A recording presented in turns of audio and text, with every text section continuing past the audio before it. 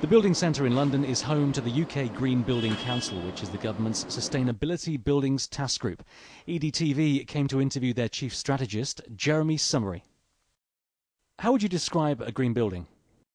A green sustainable building is one that lasts for a very long time, is very versatile, can be adapted over its lifetime, and is very efficient in the way that it uses resources, both in terms of how it's built and developed over the time, and also in the energy that it consumes in operation. So what are the main targets for the UK Green Building Council? I think our principal ambition at the moment is to get towards zero carbon for new buildings. And what that requires us to do is to have very well insulated, very airtight buildings with a high degree of renewable technologies attached, so we can generate electricity from our buildings and feed some of it back into the grid. So we're very focused on delivering zero carbon for new buildings, and secondly, to have a massive reduction in energy consumption of existing buildings, and to achieve that within the next 5 to 10 years. How will the green building sector react to the recession? I think many people will look to making cuts at this time. It would seem the obvious thing to do. Cut your costs and worry about some of these issues later on when the market recovers. But in fact, if you think about what needs to be addressed, it's all good business that should be addressed today. Why waste electricity? If you can cut your electricity bill now by putting in energy-saving efficiencies and renewable technologies, it's good business. So I think if you think about this as less adding things to a building which appear to be expensive, and think about the impacts of what you're doing, which is to waste fewer resources, to waste less energy, actually that's going to deliver bottom line improvements rather than simply not doing this work in the first place. Are there economic benefits to sustainable building? Most of the major companies that operate in this sector, whether it's architectural practices, engineering consultancies, product developers, product manufacturers and so on, see sustainability as absolutely mainstream, as fundamental to the long-term health and success of their business.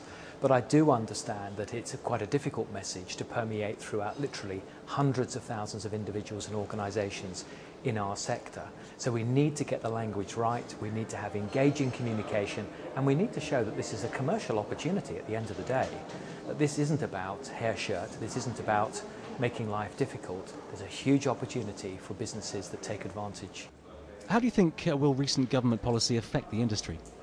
There is going to be significant change in the industry as a result of Code for Sustainable Homes, site waste management plans and a whole raft of other regulatory frameworks being introduced into the market. Of that I don't think there's any doubt.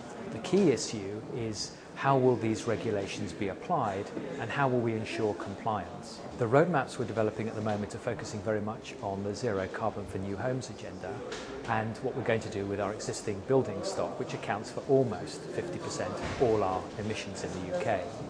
And the way that we're doing that is if we set a very clear target for the next 5 or 10 years and we start to think about the drivers that will deliver those targets, then that's what we can clearly map on the roadmap and then work with our members and others to put in place the mechanisms to deliver on those targets.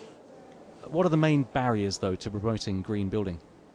I think there are two main barriers. The first one is about setting a clarity around what we mean by a green building, so setting those long-term targets for ourselves. And then secondly, how do we measure progress towards that? How do we set the standards and how do we measure and how do we get transparency so that we all agree we're genuinely making progress? I think for many people there is less skepticism around the issues of climate change.